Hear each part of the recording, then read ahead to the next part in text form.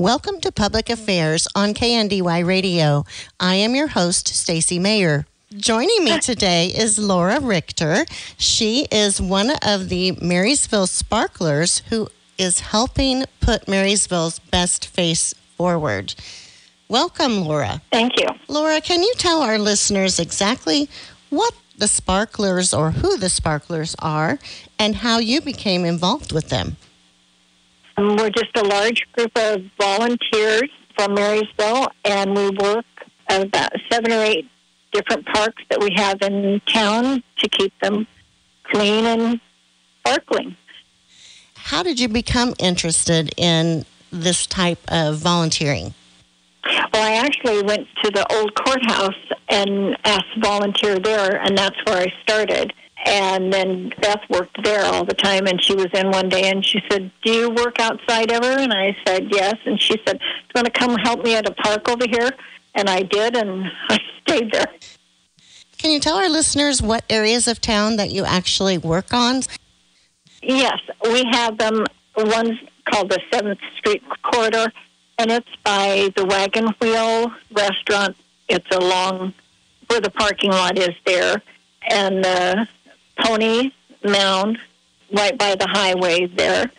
And we have the water tower up on the hill, Rose Garden over by the city park, the historic courthouse, and airport. We have a part out there, and the Welcome Center. As you're coming into town, it's just a small area, but it has roses and lilies out there, and we have a gal there that takes care there, and the Kester House Gardens. Are there specific people in charge of each area? Yes, there are. Each area has like a leader, and then she has usually three or four gals that help out. And then other times, sometimes, one of the leaders might send it out to all of the other leaders. If they're doing something specific and they want more help, they'll just say, I'm put, like last year, I think Sharon Kessinger had hundreds of bulbs to plant up on the hill, the water tower hill, and she just asked anybody that wanted to come up and help to do so, and she got a lot of gals, that did that. So, Laura, are there specific hours that the volunteers actually provide their time, or is that flexible? It is. It's all different. Many women work, and so a lot of those do theirs after work. And there's no specific day or anything. You just get with your gals usually and say, we've got a lot of weeds in this area, so anybody that can show up, go pull the weeds whenever you can.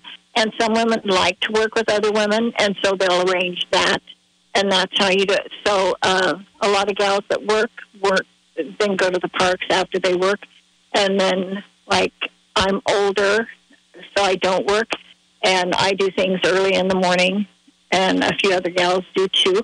So we don't have specific times or days. You just, go with what your leader says generally. Laura, is Wayne Cruzy with the Marysville Chamber and Main Street office the person that individuals should contact if they'd like to get involved and volunteer with the Sparklers? Yes, it is. Last year we started, he came by and wanted to find some other gals, and so he called a meeting and put it in the paper and everything, and my goodness, I think we had 30 or 40 people that showed up, and most of them are gals. We'll welcome anybody. Contact Wayne Cruzy at the Marysville Chamber and Main Street office. That number is 785-562-3101. How does it feel to know that you are contributing to make Marysville a better place? So I don't work or anything, so I really enjoy volunteering. It's just something that I can do, and I do like seeing, I've done all the parks at different times, and I really do enjoy seeing them. Once we usually do this from March through October, that's the general time, because then fall and winter comes, and you don't have to do much then.